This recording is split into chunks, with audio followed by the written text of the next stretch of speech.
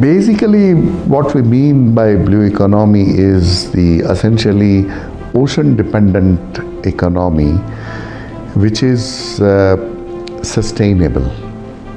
So, because we have learned from the past that if you don't have a sustainable, we'll end up into more problems than the solving anything. So, which is more sustainable. Now, what exactly the economy? One is, we say that the resources, especially the resources of food, by 2050 we will be about 9 billion people, and land area is not growing. So you need a food, nutrients from the ocean, and the fishery and the other things would be very critical for us to explore where are the resources and how sustainably we can use those resources. That means what would be the roughly potential of any given region, that depending upon that much harvest or of the fishery can be done. That means suppose I have a potential of 100 millions, I can say, okay, I will harvest 10, 15, 20 million, so that there is a chance of generation of those resources. So this is one area which is very critical. The second area which is very critical is the mineral resources. And many of the resources, if you take a cobalt and nickel, which is very critical for electronics industry, India do not have any viable resource on land. So we will have to look for the resources in the ocean, and India has been working for quite some time, last 2 decades or so, and we have located the resources, but these resources are quite deep into the ocean, about 4,000 meters and onwards.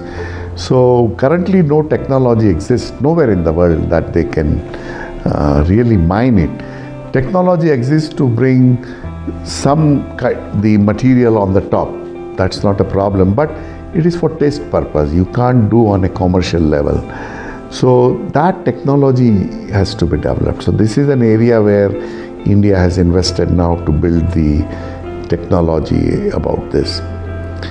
The third is about the energy. Now, of course, I won't talk about the petroleum. Everybody knows it comes from the ocean. But there is another resource which is very important, is a gas hydrate. It's a methane gas at the depth beyond 3,000 meters, and so because of the pressure it gets solidified, and it's called gas hydrate because the water is also get mixed with it. And that is a huge resource, has been located in Mahanadi and Krishna Godavari Delta. But the problem is, it is under pressure. As soon as you try to remove the pressure and bring it up, the methane gas may escape. So you need a build technology which allows you to exploit this resource without losing the methane gas to the atmosphere. So this is a major development which is needed. Lots of thinking is going on whether to pump the carbon dioxide there and take it out, and so many things.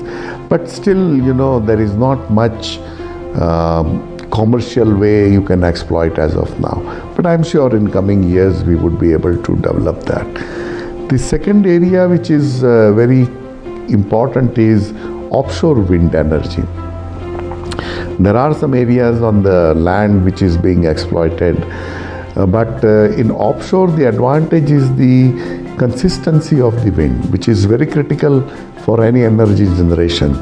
And but there what you need is the technology for creating those kind of a wind farms, which needs very specific kind of a foundation, and many areas on the sea where the area is suitable from the wind point of view, but the substrate is soft, with sand and mud.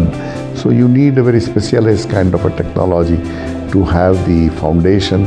Also to store the energy and bring it back to the shore is another thing. Plus you need to service those things, so you need a nearby port and related infrastructure to do. The other area which is very important is water. And water is going to be scarce because we are not going to get any additional rainfall. The rainfall is more or less similar, but the population is growing. If you compare with the independence and today, our population has grown almost 4 times.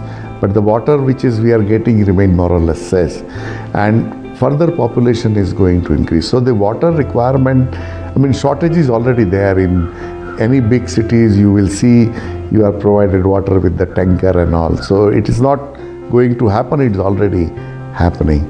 But if you really see what we get rain is essentially from the ocean.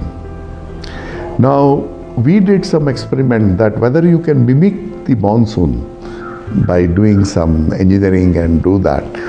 And India is the only country who has successfully put 3 plants in Lakshadweep, where what is done is that the surface water is brought to a chamber which is vacuum, so it starts boiling and the evaporation taken to other chamber, and you bring water from about 800 meter below to cool these vapors, and you get a fresh water.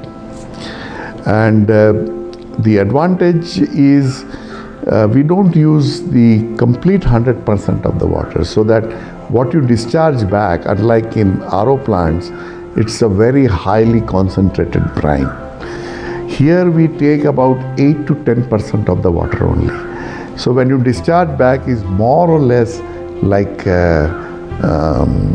fresh, the saline water itself, and it assimilates much faster. Unlike the brine which you discharge, it's very heavy, it sinks to the bottom, and wherever it goes, it destroys the marine life.